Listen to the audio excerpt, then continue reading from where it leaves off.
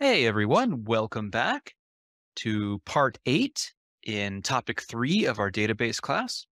And in this video, we're going to learn about how we can delete data in our database tables by using the SQL delete from statement. And the delete is very straightforward. It just deletes entire rows or a set of rows from a table. Okay, so we're not deleting values for a single column or two columns or whatever. We're deleting rows at a time. An entire row or multiple rows will be deleted.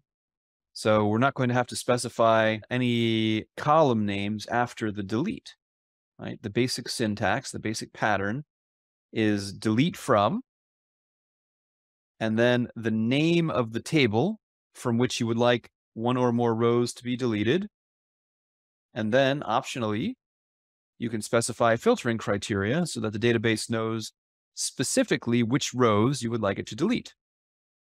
Okay, so in this case, this entire statement is saying, hey, database, delete any rows in the employee table where the value of employee ID is equal to 29. Similarly, this example here is saying, hey, database, delete any rows in the employee table where the hire date is greater than the 22nd of January, 2021.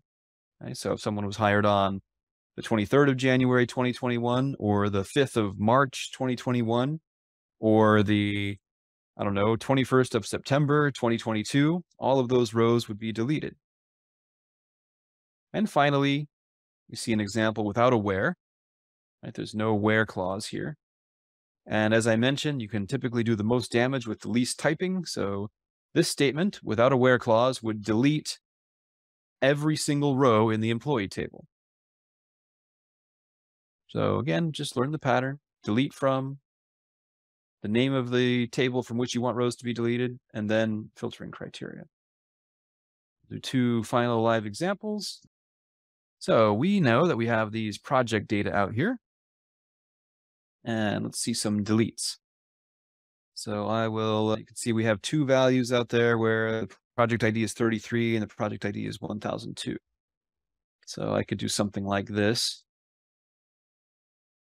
Delete from project, where, just do that on a new line, where, sorry, I'm gonna do that on a new line, there we go. Where project ID is, greater than 30. So if I were to run this, we can see two rows were affected. We now look at our data.